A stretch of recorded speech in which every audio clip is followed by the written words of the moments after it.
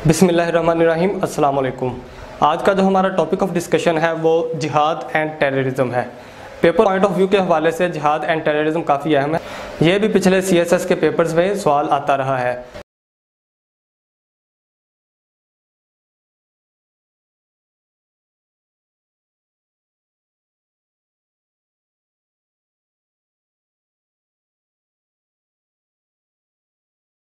Lecture शुरू करने से पहले मैं आपसे उम्मीद करता हूं कि आपने जो बुक्स मैंने अपनी लास्ट लेक्चर में रिकमेंड की थी वो आपने मंगवा ली होंगी।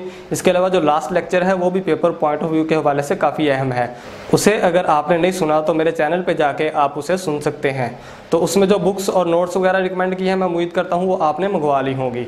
अब हम जो आज का लेक्चर है हम उसका आगाज़ करते हैं, जो कि है जिहाद एंड टेररिज्म। जिहाद 1 हिजरी को फ़र्ज हुआ था। इसका जो फ़र्जियत का हुक्म है वो सूरह बकरा आयत नंबर 216 और सूरह हज आयत नंबर 39 में आया है। फर्स्ट गजवा 1 हिजरी को हुआ था और उसका नाम है गजवा अबवा या विदान। गजवा वो जंग होती है जिसमें रसूल सल्लल्लाहु अलैहि वसल्लम ने शमूलियत फरमाई। दौरे नबवी में 87 वार्स टोटल लड़ी गई, जिनमें से 27 गजवात थे और इनमें जो टोटल सहाबा शहीद हुए थे वो 256 थे और 1000 कुफार वासिले जहन्नम हुए। यहाँ पे मैं एक चीज़ क्लियर करता चलूँ कि ये 87 वार्स देखते हुए जो इस्लाम पे पहले इल्ज़ाम लगाया जाता है कि इस्लाम तलवार के ज़ोर पे फैला, लेकिन इस्लाम तलवार के ज़ोर पे नहीं फैला था। अगर इस्लाम तलवार के ज़ोर पे फैला होता तो आज जहाँ जहाँ पे भी मुसलमानों की हुकूमत रही है वहाँ पे आपको कुफार नज़र ना आते। सो इस्लाम तलवार के ज़ोर पे नहीं फैला था। इस्लाम के फैलने के हवाले से God Almighty says in the Holi Quran इन सूरह आले इमरान आयत नंबर 159, इस्लाम तलवार के ज़ोर पे नहीं बल्कि आप सल्लल्लाहु अलैहि वसल्लम के इखलाक के सबब फैला।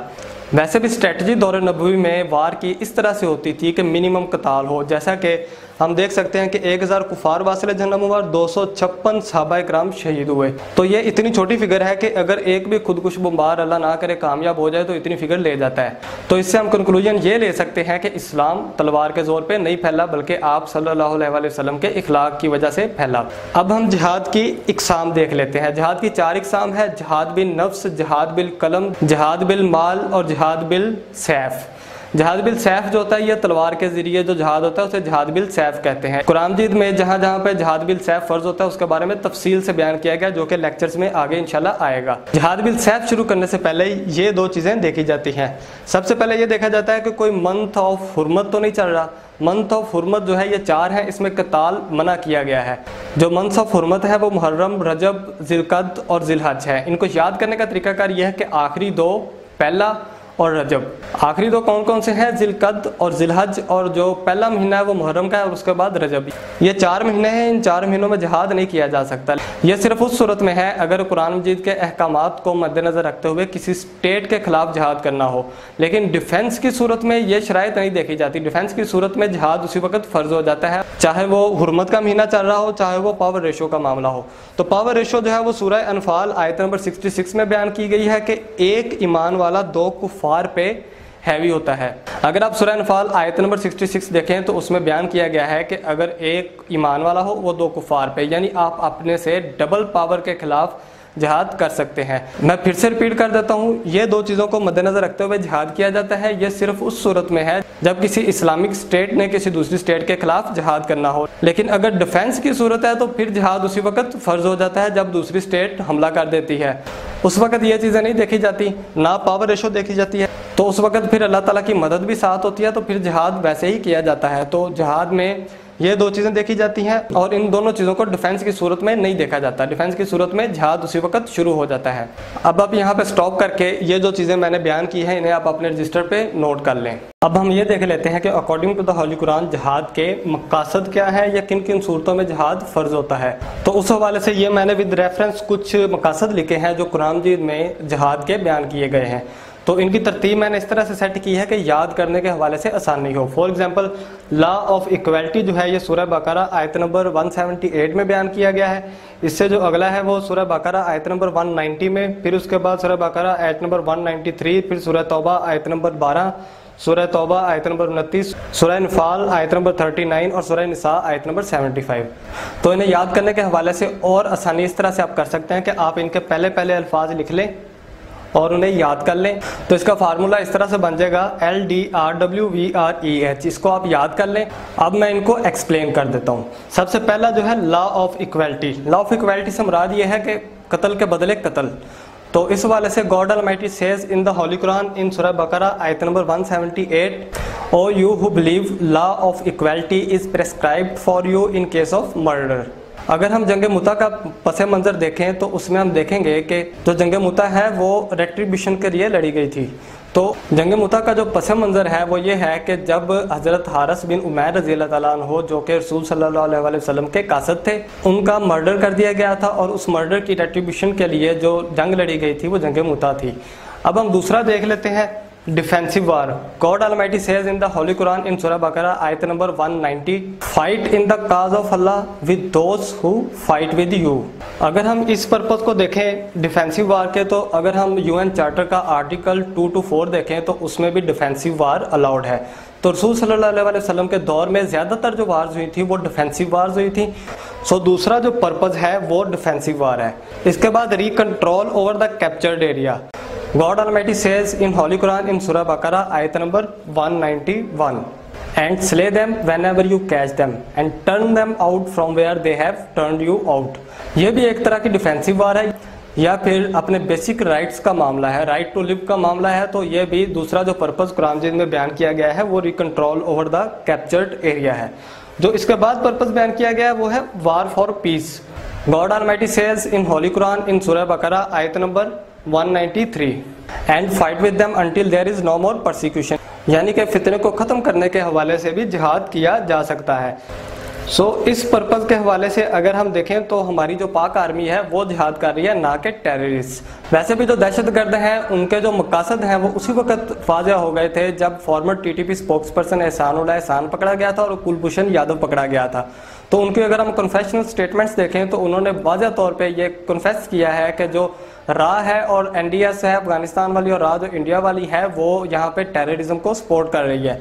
तो उस वाले से हम ये कह सकते हैं जो पाक आर्मी है वो वार फॉर पीस कर रही है, तो वो जिहाद कर रही है, ना कि दहशतगर्द। इससे जो अगला मकसद बयान किया गया कुरान मजीद में वो है violation of oath. God almighty says in the Holi Quran इन सूरह तौबा आयत number 12, But if they violate their oaths after their convenient and attack your faith, fight with the chiefs of unfaith।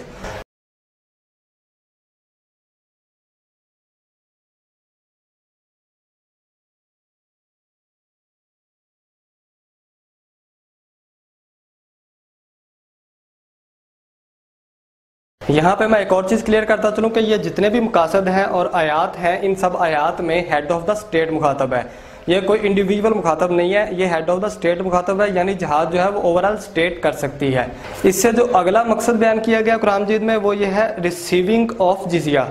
God almighty says in the Holi Quran इन सूरह तौबा आयत number 29, fight with those people who believe neither in Allah nor in the last day, and do not hold the forbidden which is forbidden by Allah and His Messenger, nor acknowledge the religion of truth from among the people of book, until they pay jizya with willing submission and feel themselves subdued। जिजिया receive करने के लिए भी जिहाद किया जा सकता है। जिजिया जो होता है ये डिफेंस टैक्स होता है जो कि कुफार से लिया जाता है जहाँ पे मुसलमानों की हुकूमत होती है, उनके तहफ़्फ़ुज़ के लिए, या वो अपनी जो इबादत करना चाहते हैं या वो अपने अकीदे के मुताबिक रहना चाहते हैं, तो उनके तहफ़्फ़ुज़ के लिए, उनके डिफेंस के लिए जो टैक्स लिया जाता है उसे जिजिया कहते हैं। जिजिया रिसीव करने के लिए भी जिहाद किया जा सकता है। इससे जो अगला मकसद कुरान मजीद में बयान किया गया है वो है enforcement of Sharia। God Almighty says in Holy Quran in Surah Anfal ayat number 39, and fight with them until there is no more persecution and religion becomes Allah's in its entirety। enforcement of Sharia के लिए भी जिहाद किया जा सकता है। यहाँ पे मैं फिर वही चीज़ रिपीट करता चलूँ कि इन सब आयात में और इन सब मकासद में हेड ऑफ द स्टेट मुखातब है, कोई इंडिविजुअल मुखातब नहीं है। इससे अगला मकसद जो कुरान मजीद में बयान किया गया है जिहाद के हवाले से वो हेल्प फॉर द ओप्रेस्ड, यानी कि ओप्रेस्ड की हेल्प करने के लिए, मजलूम की हेल्प करने के लिए भी जिहाद किया जा सकता है। God almighty says in the Holi Quran इन सूरह निसा आयत number 75, and why don't you fight in the cause of Allah end of those who being week are ill treated and oppressed main women and children. मजलूम की मदद के लिए भी जिहाद किया जा सकता है।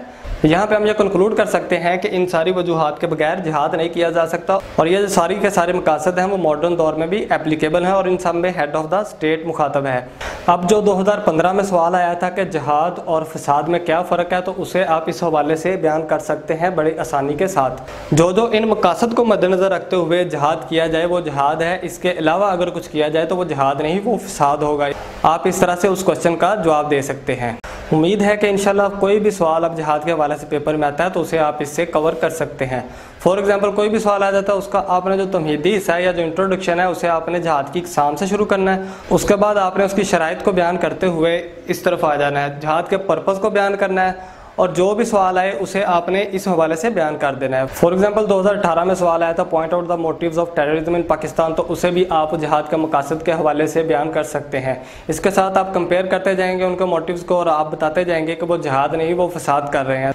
इस तरह से जिहाद के हवाले से कोई भी सवाल अगर पेपर में आता है तो आप उसे आसानी से इनके साथ कंपेयर करके इंशाल्लाह उसका आंसर आप दे सकते हैं। इसके अलावा मैंने जनरल नॉलेज के हवाले से सीरीज़ शुरू की हुई है, उसे आप इस channel CSS preparation bye Arsalan की प्लेलिस्ट में जाके अब वहाँ पे देखेंगे तो वहाँ पे जनरल नॉलेज के हवाले से डेली तकरीबन अपडेट हो रहा है, तो उसे आप देखते जाएं और साथ साथ याद करते जाएं क्योंकि वो MCQs पोर्शन के लिए काफ़ी अहम है।